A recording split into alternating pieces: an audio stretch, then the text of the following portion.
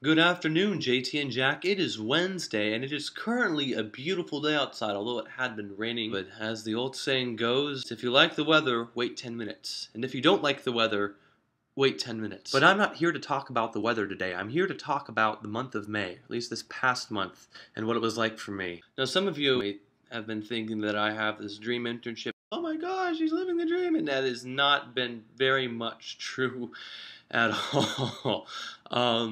It's been kind of a train wreck.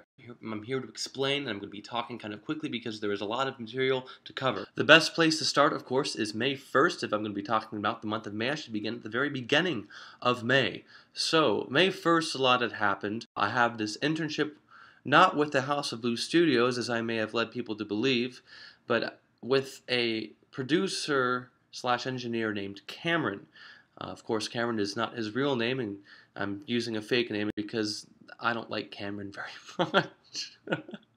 Oh, Cameron. So I have this internship with Cameron, and I was supposed to be in Memphis on May 1st because he was recording a band in Memphis, and it could only work if we had gone to Memphis. And I wanted to help as his intern, and Memphis, I mean, that's cool, so I was excited for that, and then it didn't end up happening.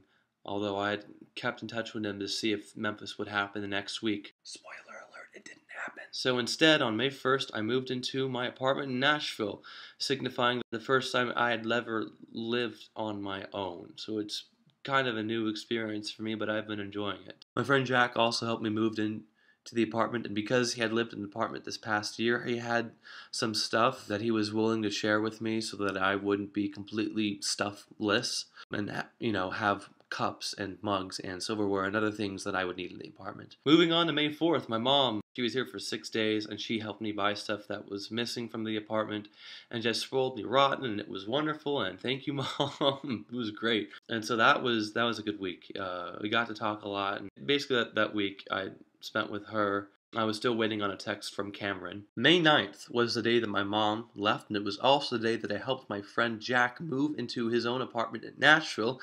He got his own apartment in Nashville because he is doing an internship with a health services company in Nashville. And that took all day long, but we got it done. It was good, and I really enjoyed it. I texted Cameron on May 12th about the internship. Like, I hadn't really talked to him that much during the first couple of weeks because I moved into the apartment, and my mom came here, and then I helped my friend Jack move in. It was just kind of a busy couple of weeks for me.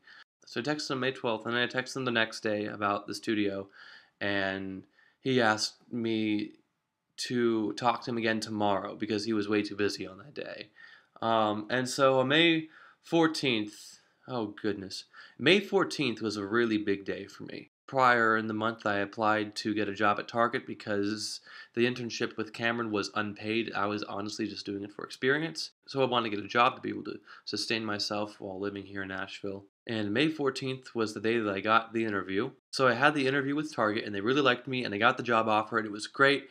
And then I got back to my apartment and texted Cameron asking about the studio, and he basically told me that someone else took my place, and they didn't need anyone else in the studio, so good luck, Chuck. Bye. It was basically a bleep move to pull. That's right, a bleep move. A bleep move. It's always good to drink tears at this time. So that day was a really sad day for me because I had lost the internship, and I was really looking forward to learning all sorts of stuff in the studio and how things were done in the real world and whatnot. And now that was gone and thrown away into the trash, and I didn't like that. But I also got a job, so that's cool. So the question is, do things get better? Does the sun finally shine on this poor student that is trying to survive in this world? Is this a roller coaster that only goes down? Well, you'll have to find out in next week's episode. But until then, it's been good. JT, I will see you on Friday.